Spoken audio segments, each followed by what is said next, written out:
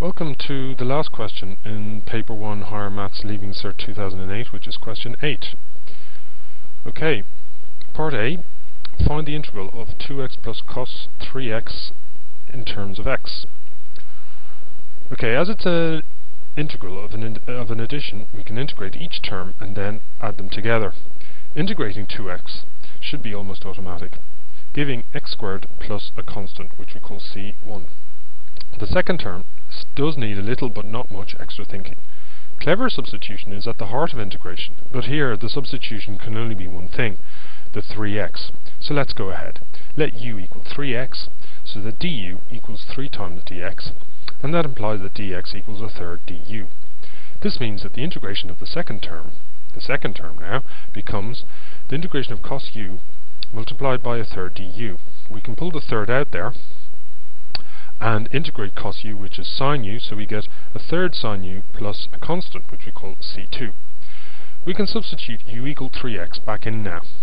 Include the first term's integration, that was the first term, which is 2x, integrated was x squared, and also combine the two created constants, c1 and c2, into one, just called c. So we get the following expression. We repeat our problem, which is 2x plus cos 3x integrated in terms of x, and we get the answer to be x squared plus a third sine 3x plus c. And that's our answer. So the first section of part B now, evaluate 3x squared times e to the power of x cubed integrated over the interval 0 to 1. This time we are given a specific interval over which we have to integrate. First we must get the solution, which in this case is quite apparent, as we see that the coefficient of e to the power of x cubed is the x cubed differentiated. So what we have in the integral is something that looks to have been directly differentiated, which makes it straightforward. So we will spell it out as it is now and save our energies for section 2. Okay, so we repeat the problem, and we realize that the integral of 3x squared times e to the power of x cubed is actually e to the power of x cubed, and we find the values over the interval 0 to 1, and we get e to the power of 1 minus e to the power of 0. Now e to the power of 0 is 1, and e to the power of 1 is just the e number, which is 2.718, so we get 1.718. That's it. We can go ahead and concentrate on the heftier section 2 now. Okay, well, what is this section 2? Well, it's integrating over the interval 2 to 4 2x cubed all over x squared minus 1 in terms of x. We can introduce a full-bodied substitution to solve the integral. Solving integrals always involves some guesswork to see which substitution is best. Substituting the denominator in an expression like this one is always a good attempt, as it usually implies getting a natural log out at the end, because the integral of 1 over x is equal to log e of x. This is one of the most famous integral identities. So we go for u equals x squared minus 1 here, and we can then say that du equals 2x by dx, and that implies that dx equals 1 over 2x du. We also note that if we've said that u equals x squared minus 1, then x squared equals u minus 1 because of our substitution. So our expression now becomes, realizing that by dividing by 2x now, the numerator will turn from 2x cubed into x squared. So x squared is u minus 1, which is what we get on the numerator now. The denominator is obviously u, and then our dx has turned into u by division by 2x. So we get u minus 1 all over u in our integral, and we can simplify that a little to make it equal 1 minus 1 over u. And integrating this now becomes a lot more simple, because we got u minus log e of u over the interval of u. So our next move will be to replace our substitution, u equals x squared minus 1. Okay, so u with x squared minus 1 substituted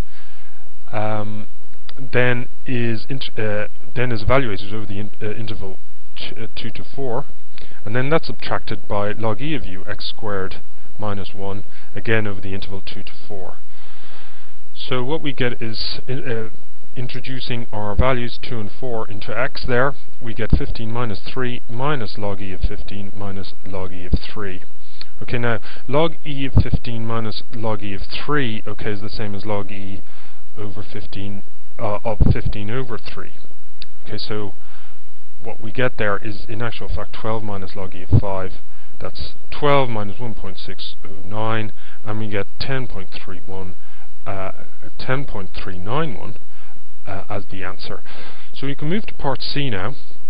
We're given a diagram. It shows the curve y equals 4 minus x squared and the line 2x plus y minus 1. And we have to calculate the area of the shaded region. Okay, rather than jump into the equations, let's look at the diagram first. We should be able to recognize a parabola and a line that crosses it. What's the leftmost x value of the shaded area? Where they first meet, where the line and the parabola first meet, right. And the rightmost value, well, the second time they meet. We're not interested in any other parts of the diagram except the space between those two x values, where they first meet and where they meet for a second time. So we definitely need to find these. First, get the equation of the line in y in terms of x format, and then let this line equation and the parabola equation, a quadratic, equal each other. This will give another quadratic equation, and we will get two values of x out of this. These are the x values for the two meeting points we've just mentioned. These points then represent the interval over which we can integrate. Let's go ahead. So we take our line and reformat it into y equals 1 minus 2x. Let it equal the parabola equation in order to find the common x values. Okay, so 1 minus 2x now equals 4 minus x squared. We get a quadratic, fairly simple one to factor out if you look at the coefficients properly. We get x minus 3 times x plus 1 equals to 0. So the values for x are plus 3 and minus 1. And these are the meeting points of the two equations in terms of x, okay? The x values of the meeting points of the two equations. What we can say now is that the shaded area is the same as the area under the parabola subtracted by the area under the line within the interval x greater than or equal to minus 1 and less than or equal to 3. These areas we get by integrating both equations over the interval. Let's go ahead. So we get this integral. We integrate the parabola over minus 1 to 3 and then subtract that by the integral of the line, which is 1 minus 2x integrated over minus 1 to 3. Now, because it's an integral and that's a subtraction, we can actually group the subtraction together, and so we get minus x squared plus 2x plus 3 all integrated in terms of x over the interval minus 1 to 3. Okay, now those are three terms which are fairly easy to integrate. Minus x squared becomes minus a third x cubed, 2x becomes x squared, and 3 becomes 3x. And we have to evaluate that over the interval minus 1 to 3. Okay, it's a question of plugging in the values. We plug in x equal to 3 first, and we get minus the third by 27, plus 9, plus 3 times 3. And then we plug in x equal to minus 1, and we get minus a third times minus 1, plus 1, plus 3 by minus 1. Need to be careful with the signs here. So for the x equals 3 component, we get minus 9 plus 9 plus 9. And then for the x equals minus 1 component, we get a third plus 1 minus 3. So we get 9 minus 1 and 2/3. Okay, so that's obviously the two minuses there means that we're adding 9 and 1 and 2/3. And that's the 10 and 2/3, which is our answer. Thank you very much.